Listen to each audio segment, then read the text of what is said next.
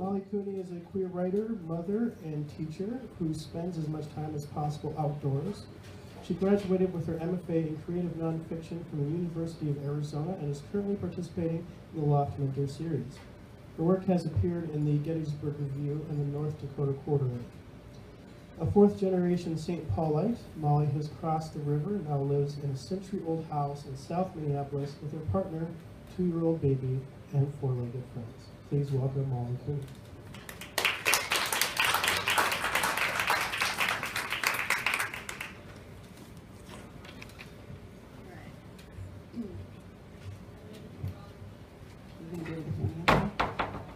It's okay?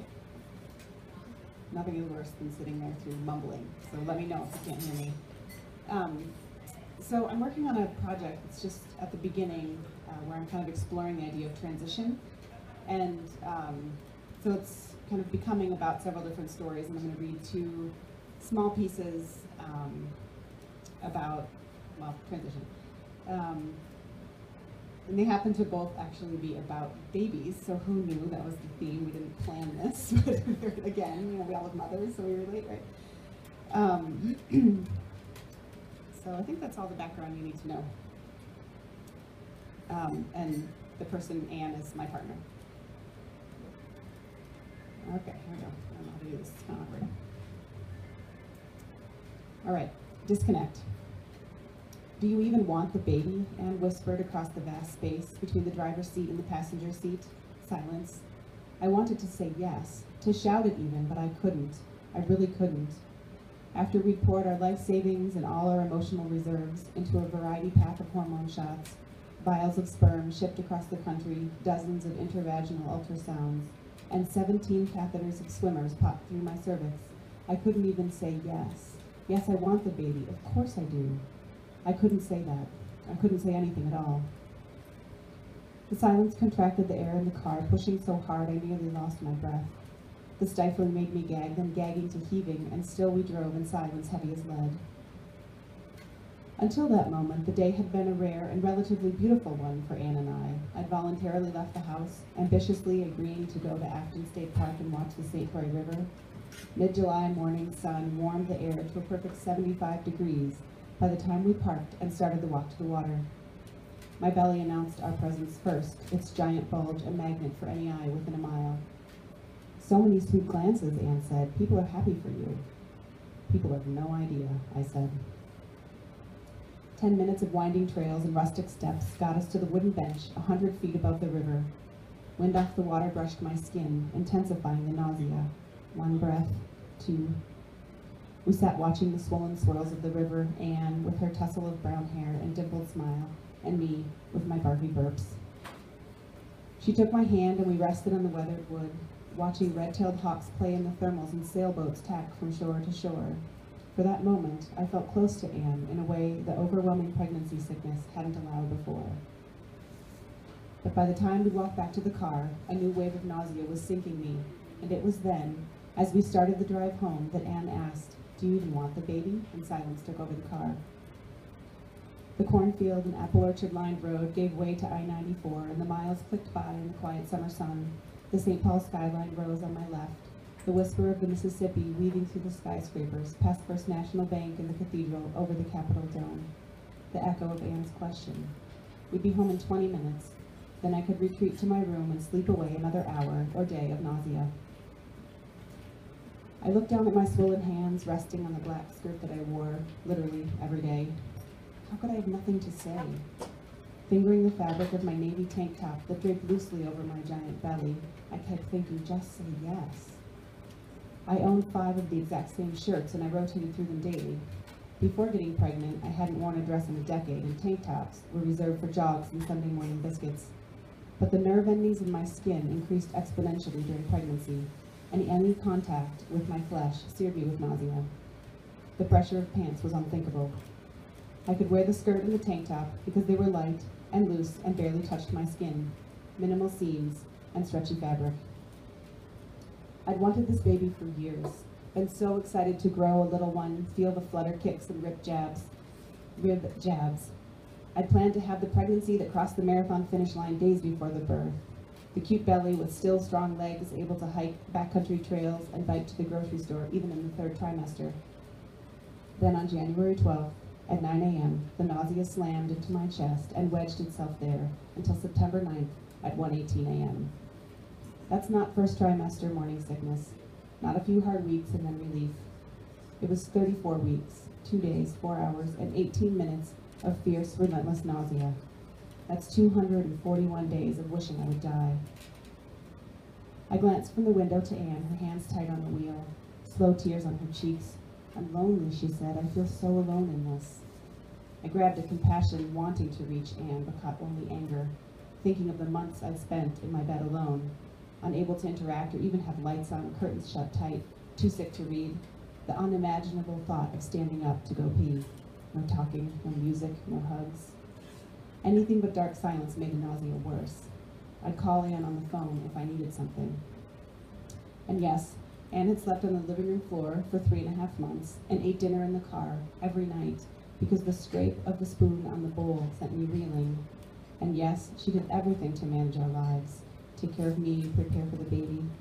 But I was the one who was drowning in nausea between the sheets alone. Didn't that count for something? I was the one who would shake and sweat another 60 seconds of my pregnancy away in bed, take a breath and do it again and again. Antiemetic drugs, IV fluids, steroids. I begged the doctor to put me under for just a day, a few hours of respite from the haunting nausea. Months of that. That is a loneliness I didn't even know was possible. If I'd had the strength that day in the car, I would have screamed into the windshield, "Alone? You feel alone? What the fuck are you talking about?" Instead, I put one breath in front of the other and held tight to the shame that overshadowed the nausea for just a heartbeat. I can't say it. I can't even say I want it.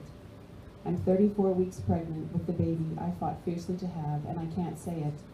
I can't even say, "Yes, my little one, I want you." Now transition to yet another uplifting moment. This one's about my sister, called Suspended. It's a little bit shorter. My sister's 1.5-pound baby didn't die as deeply as they told her to. I mean, the doctors didn't wish for that, but that is the story written when a micro-preemie is born at 26 weeks gestation. She will die each day many times in the coming weeks and months, the neonatologist told my ripped-open little sister, who hadn't even met her tiny kid yet. Katie couldn't have known then just how tight the air could get when her daughter's swish-swish would still, the ripples recede as the beep-beep-beep-beep-beep brought the NICU nurses shoving through the pale pink curtain, ripping the saran-wrapped roof off the incubator and rubbing or shocking the nickel-sized heart to beat again. Her fist was the heart on her hand, reminding us that she would clench the muscles still. "Saran wrap?" I asked Katie after seeing the photo of my 2-day-old niece. "It takes too long to tear the incubator top off when her heart stops," she said, her blonde hair damp on her forehead. Still, the baby died, sincerely died, so many times each day that it became a number as common as telling time. 10 this morning, only 5, 2 in the first hour. Katie's face grayed in those months she lived in the Ronald McDonald house, pumping every 2 hours, freezing milk in the rusty 1990s freezer for the hopeful someday suck, and her baby continued to die every day.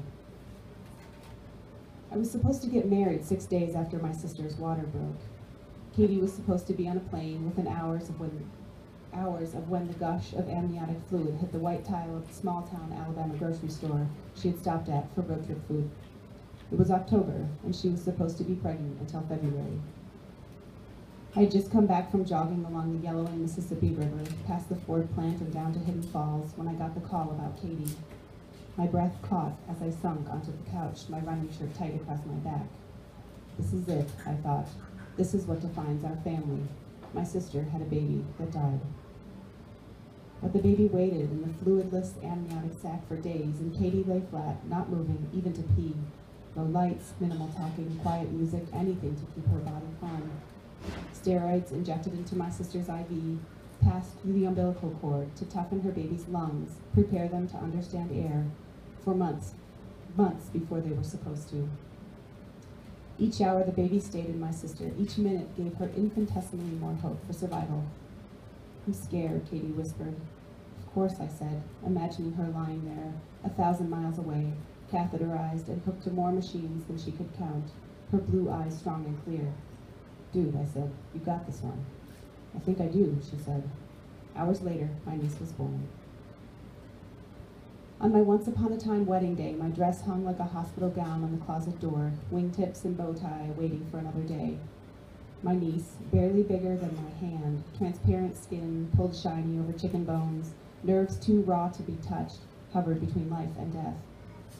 My sister sat in the NICU, tracing her finger along the saran-wrap ceiling between her and her baby, watching the tiny chest rise to the force of the ventilator, wanting to adjust the tubes, straighten the gauze, graze her daughter's cheeks just once, so she would know her mama's lips, feel her breath no matter what. The baby's heart kept stopping. Beep, beep, beep. The rush of nurses, restart, the stopping again. The baby turned 8 months old on our redo wedding date. By then, she had died hundreds of times, but she never really meant it. Thanks.